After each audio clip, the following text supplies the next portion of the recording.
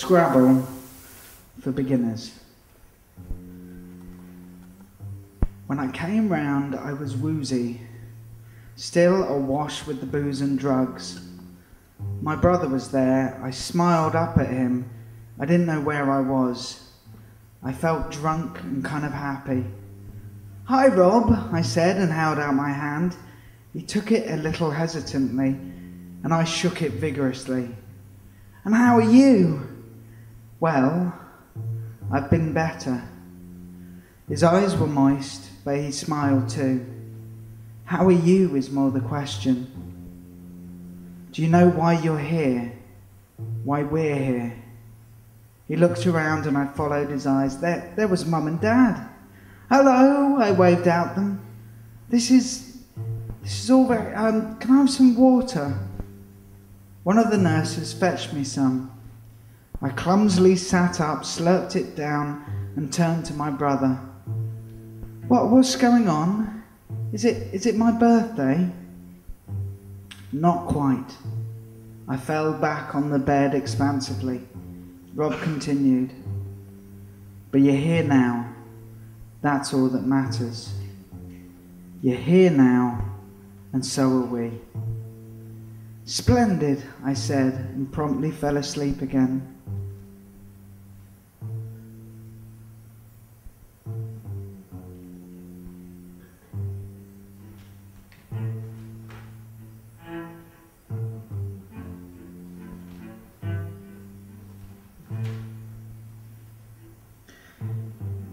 I woke up.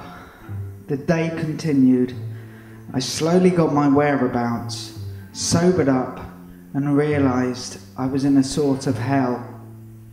It went in lurches, fits and stops. There was dead time followed by heightened, fraught passages. I was seen by a doctor in a blank little room with my parents. She talked about the police, a crisis team, and how we are going to move forward. No charges were being made. Everyone was on my side. I was worried about one thing, the only thing. How would I sleep? Insomnia had haunted me. Over the last few months, it had tortured me every night. It was an ongoing spectre. "Well, we can't give you anything for tonight," the doctor said. "It's felt that you need some time to let the drugs leave your body." This upset me. I pleaded with the doctor. "Please." "No, I'm sorry. Not this evening." More blank time. The journey home. My parents were taking me to their house to look after me. Dad had put the child locks on. I watched the trees, the streets rushing by. Hell was wider than the hospital ward. It was everywhere.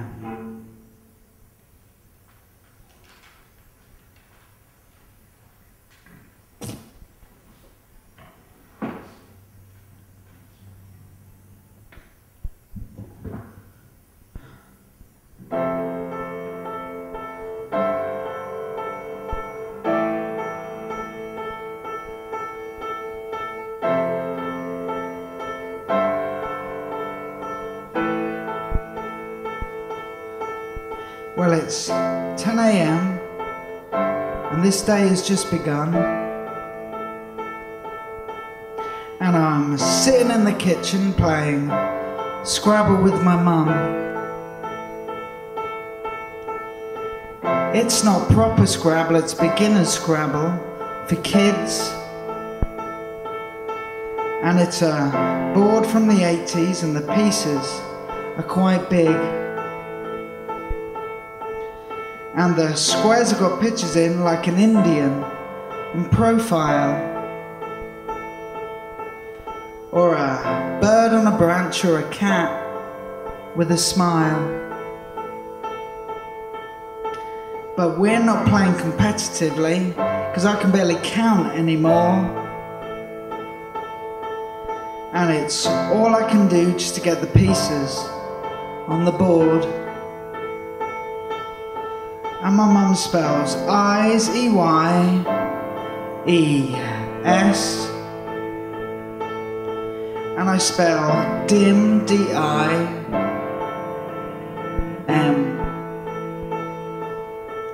And I've got dim eyes, I've got dim eyes, dim eyes. And I'm looking at the board, I can read the signs. And these are the things that I think as I sit in this chair, just thinking about the words on the board and my 1,000-yard stare.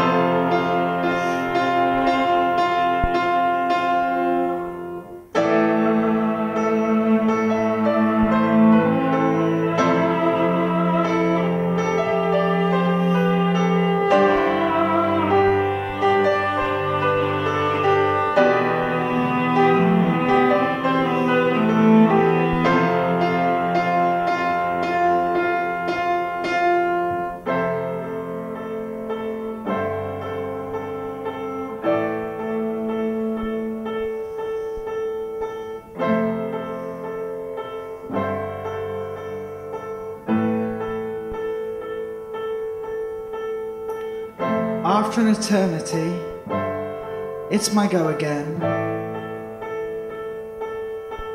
And I spell spoon, S-P-O-O-N.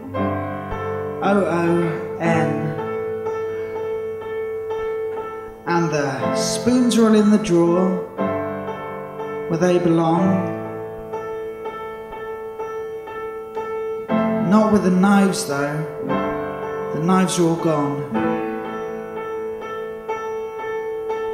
And they disappeared quite suddenly one night. And I know it's a cliche, but I couldn't even get that right. And my mum spells Lake, L-A-K-E.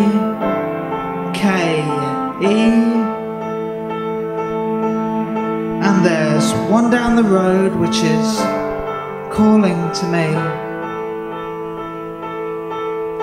But I won't be able to do it because my parents never leave me alone.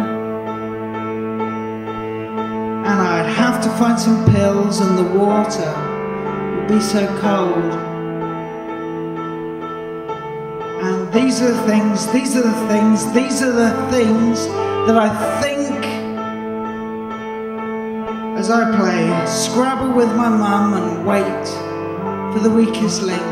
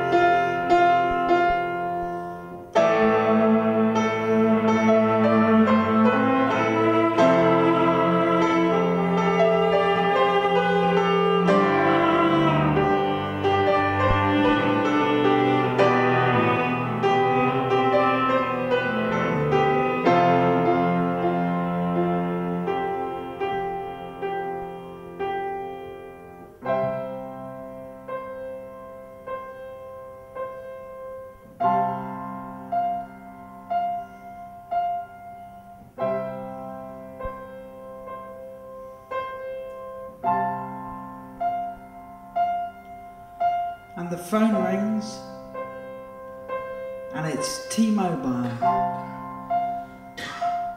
And he says, "Can you talk?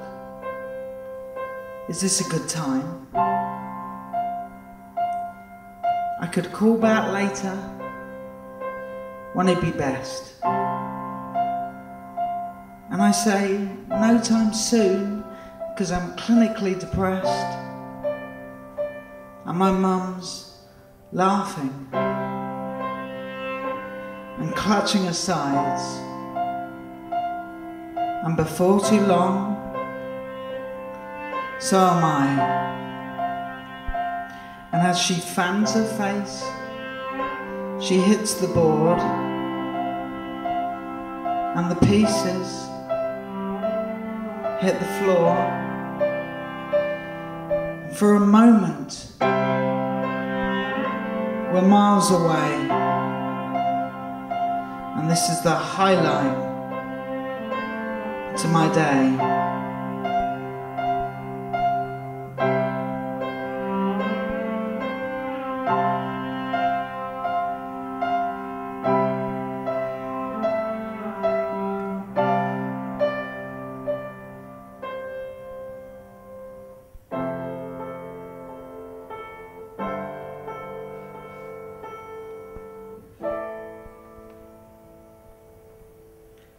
Thank you.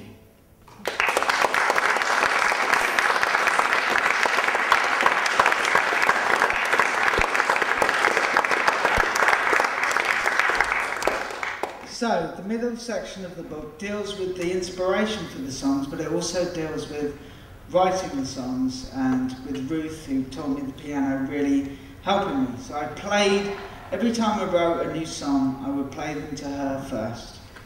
So imagine I've just finished that song, and I'm playing the end of it. My playing wasn't good. I was jerky and hesitant. It was one of the first songs I'd written, and I didn't play it well. But the words were there. The words. I was concentrating hard, glowering at the keys in my clumsy hands. I plinked and plonked my way up and down the chords. The song came to a faltering, awkward end, and I looked up. Ruth was crying. Ruth was really crying.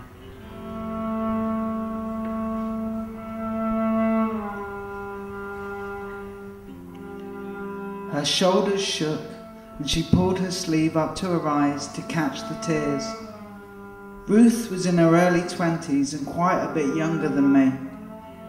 We said that we were friends because she had an old soul, and I was pretty immature. There were times when it definitely felt like she was the eldest, but when she cried that day, she looked like a teenager. She looked like a girl.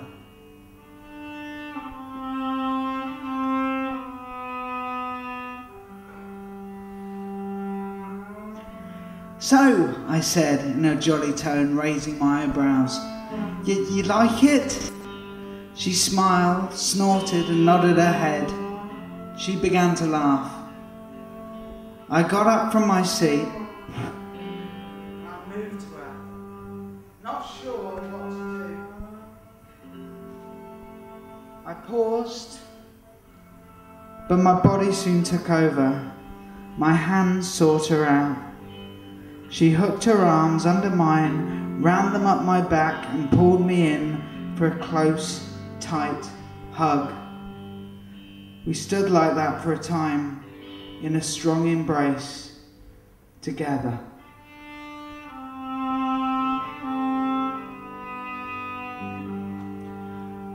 After a while, she pulled away and looked up. Her face was alive and her eyes shone. In that moment, she was vital and sad and beautiful. I thumbed the tears away, and she held my face in her cupped hands. You bastard, she said, and I started to laugh. That was elegant and heartbreaking. She paused. And horrendous. You could have warned me. I was moved. I'd hoped she'd like it, but I wasn't ready for her reaction. Her tears poured at my centre and turned my stomach over. We stood holding each other for a while until eventually she broke away and moved to the piano. She composed herself, wiped her cheeks and picked out a few of the notes. "Nice chords, she said, but this makes it. This B just here, coming in like it does, like a stumble, like an afterthought." She played the refrain and looked at me with those big brown eyes. "I was thinking," I said, "I think this has been good for me, in a weird way. I think I'm going to write more about it all, about everything." "Oh my God," she smiled. "More? You're going to do more? I don't think I can cope with any more."